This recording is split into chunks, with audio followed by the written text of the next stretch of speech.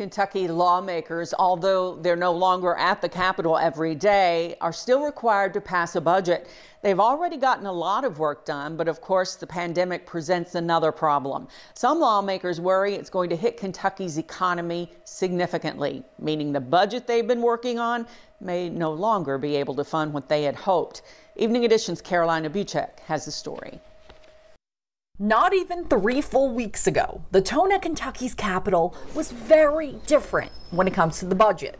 Back then, on March 6th, most lawmakers in the Kentucky House were happy with the plans that they had for the budget. The fact that there are no dramatic cuts is significant.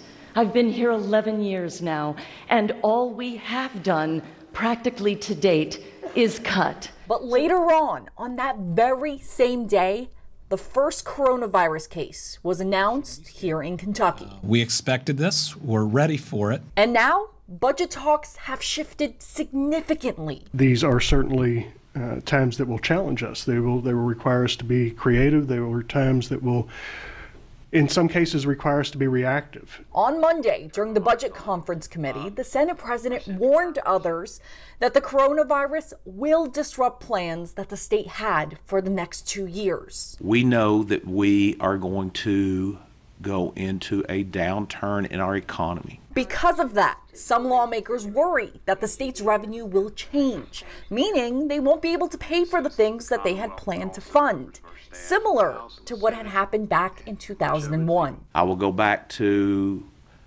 9/11, 2001.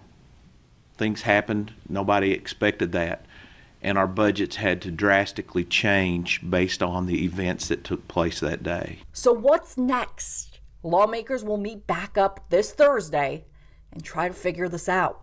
In Frankfort, Carolina Buchek, LEX 18 News.